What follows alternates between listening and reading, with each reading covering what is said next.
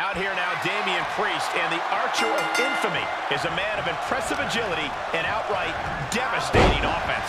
Calculating and cool, Damian Priest leans on his martial arts background, ensuring each move is forceful and consequential. Absolutely, Byron. And any opponent that ends up on the receiving end of Priest's offense will end up battered and bruised.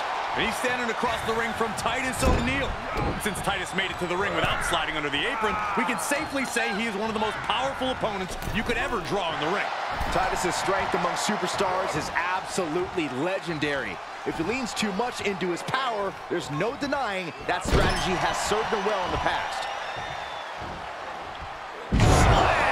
What punishment being dealt from Titus O'Neil? This is where that calm of Priest will be tested. Cover! And the referee stops the count before 2. He is going to take this match as long and as far as he needs to. Titus gets fended off. Priest finally finding an answer to that onslaught. Priest was being tested, but he's now able to get some offense of his own in. Damian Priest is quite the arsenal of offense in his back pocket. What will the Archer of Infamy need to pull out to best his opponent tonight? It's tough to nail down just one thing. Priest is well-rounded, but I suspect his martial arts background will come into play tonight. Priest with the elevated flatliner. There's the Archer of Infamy hitting the bullseye.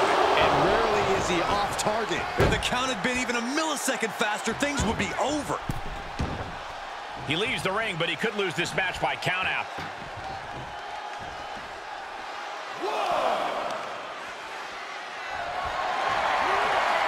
Held in a perilous position.